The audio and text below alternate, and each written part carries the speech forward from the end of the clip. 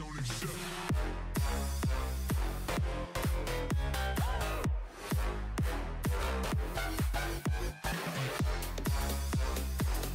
everyone, this is Ryan Cork with Broadcast Buddy TV, the all-around go-to channel for all things broadcast television. And on this channel, it is our goal to equip you with the tips, tricks, and know-hows to help make you a better broadcaster. So if you're new to the channel, please consider subscribing and hit that bell icon so you never miss an upload.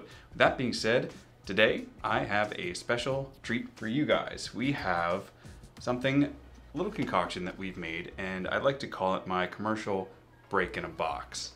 So, let's talk about this. In 2020, near the fall, we had a certain pandemic kind of wreaking havoc. In Pennsylvania, which is where we're based, there was a lot of ups and downs of whether there was going to even be a high school football season or not. And ultimately what they had decided, at least our state government, was that they were going to allow it, but limit the amount of people who could be there at any given time. So essentially there was going to be no crowds, there was going to be only the players and the amount of staff needed to do it.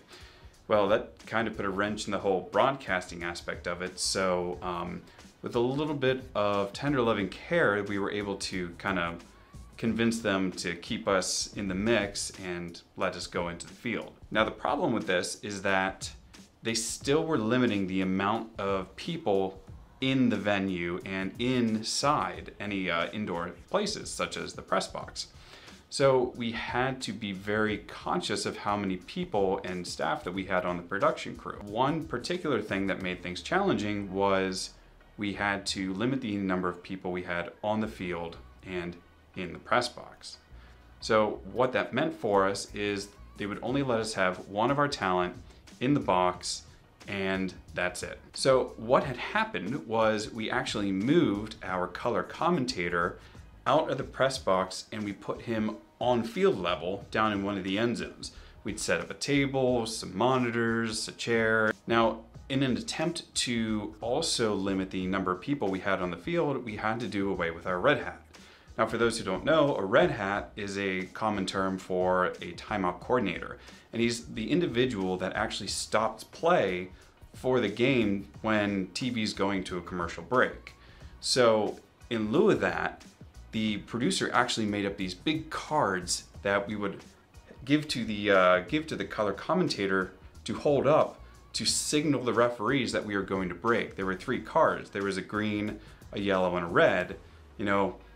Coming back from break, going to break, 30 seconds back, etc. So that's what we did. And it worked, more or less. We just had to make sure that they could flag down the ref and get their attention. So fast forward to this season, 2020. What are we in? 2021? Yeah.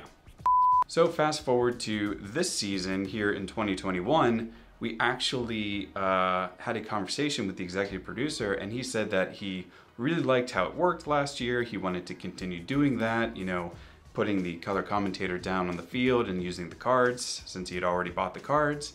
And we were like, well, you don't really understand how much more setup that is. If they're allowing us to have both talent in the booth, we might as well do that.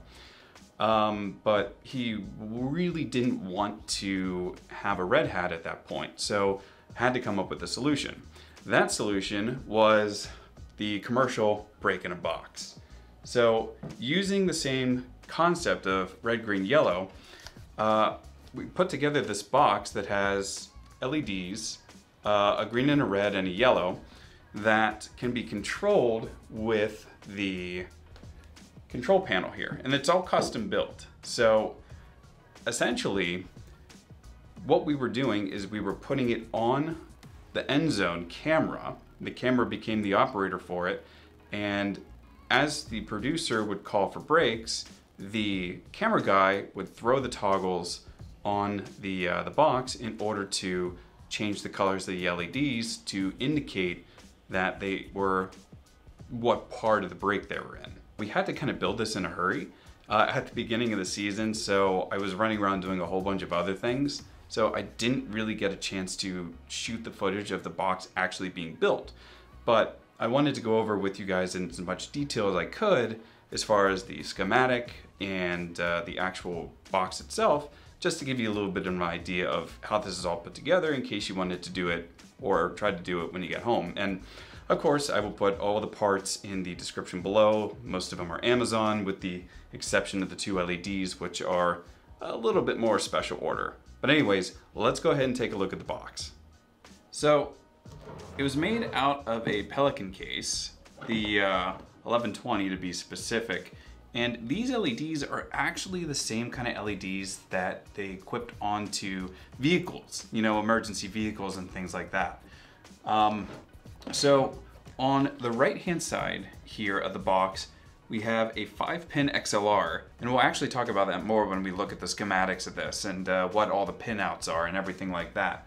But essentially, it's just individual copper lines running through the cable with some loom on it, coming into this little guy. So this is the actual control panel itself, and we are only using 3 of the switches. The 4th one is currently not wired for anything. But yeah, this little control box I found on Amazon, and from there I actually got this guy here, which is a means to put a cold shoe on like a bar or something. And I had this idea so that we could actually mount this to the pan bar of the tripod to make it a lot easier for the camera operator who's going to be using it to, you know, control. So the inside of this, if we take a look, it's not overly complicated.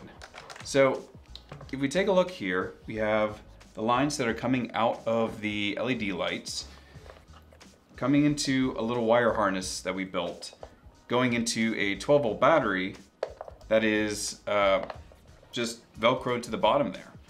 And to charge it, for the first version, because it didn't have the time to really figure this out and put a relay in or something like that, but essentially what we do to charge it is we just undo the battery from the wiring harness, and then we plug it into the battery charger that came with the battery. Well, it didn't come with the battery, it was separate, but yeah, that's all we do is we plug this in, we charge it, and then when we're ready to use it, we just unplug it and take the battery and attach it back to the wiring harness. And that's it. That's all that's really going on inside the box. You know, we have the wiring harness coming into our 5-pin XLR and breaking out from power and everything else, and then that is going up into the control panel, which again plugs in right to the side here. So because the battery is charged, if I were to plug this in, set it up, and go to the panel itself, you'll see that there is now power on the control panel, and we can now go through this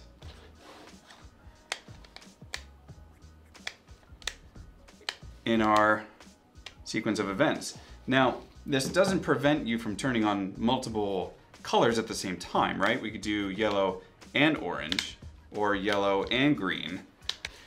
Not the cheapest. I think, if I remember, they were probably like $120. Maybe the single color was a little bit less, but I'll figure out what that is and put it in the description below. It's now been like 2.5 months since we actually got the parts for this, but yeah, that's all the magic. It's just a clever little box that shines lights. So let's go ahead and turn over to the lucid chart diagram, and I'll explain what's actually going on the inside of this. All right, guys, here we are. This is the actual schematic put together for this. Now, keep in mind, a lot of the nomenclature in here and symbols and everything like that probably is not industry standard. Believe it or not, I actually don't have any formal training in electrical diagramming, but this was made for me, and it's something that I understand, so I'm going to walk you through my thought process here. Ultimately, what happens is this plug comes into the wiring harness and plugs into the 12-volt battery, like we talked about, and that looks like this here. right? So there's our battery, and that essentially goes right into the plug, and when it's not into the plug, it's plugging into the wall charger. And eventually, you know, if I get a little bit of time, I want to effectively sit down and rewire it so that that's not required, right? Maybe there'll just be a port on the side of the Pelican case that we can plug the charger into, and it'll be tied together with a relay or something so that it'll just, you know, automatically switch between the battery versus the charger somewhere down the line. So what's happening here? Well, essentially down here we have our LED light, the amber and green, which is one single light, and then we have the one light, which is a red light.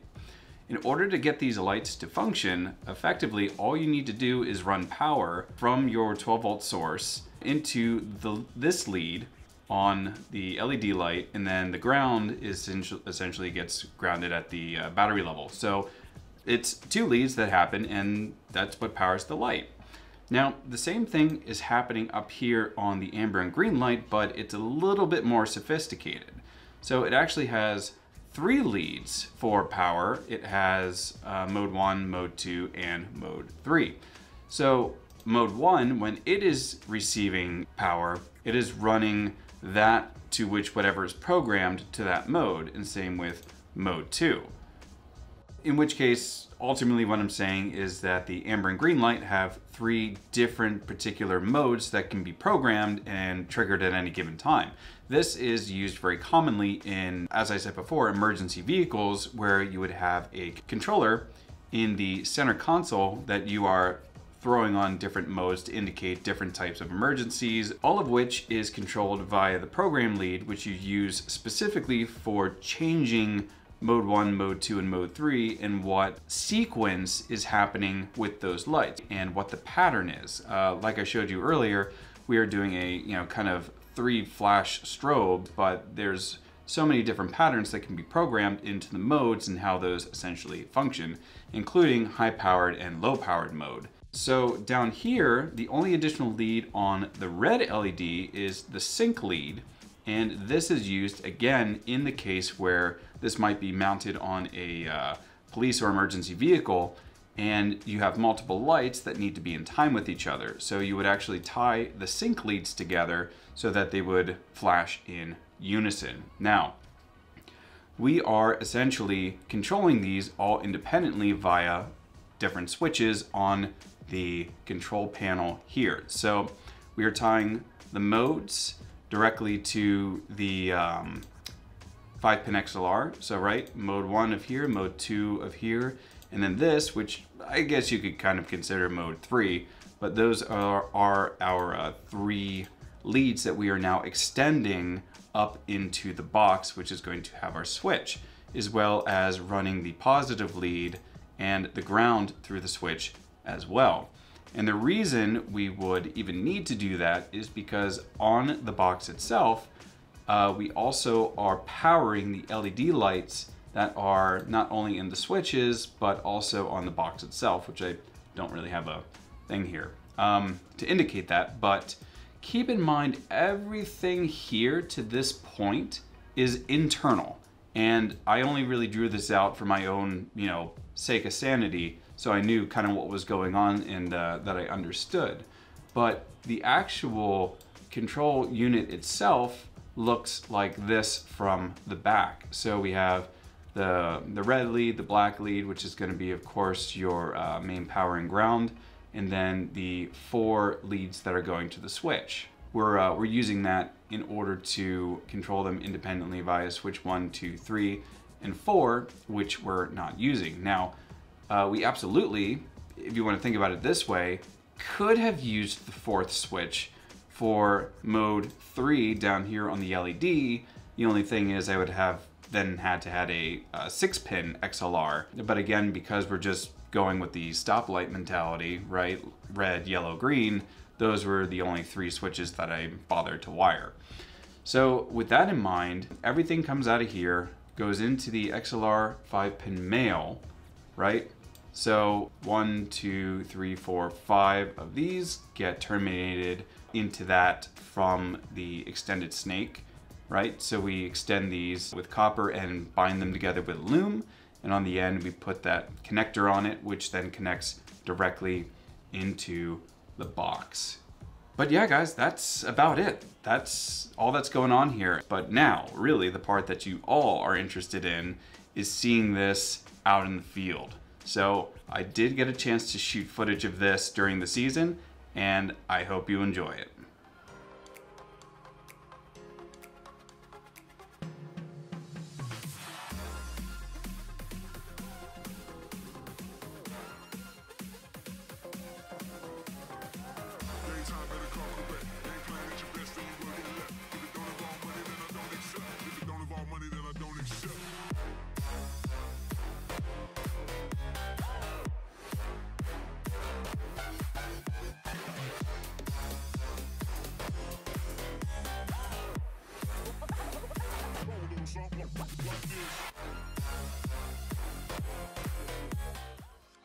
And there you go, guys, the commercial break in the box. I really hope you enjoyed this video. Sorry again, I couldn't take you through the step-by-step process of building it, but hopefully the live demo is sufficient enough. If you like the video, make sure to hit the like button, subscribe, and we'll catch you right here next time on Broadcast Buddy TV.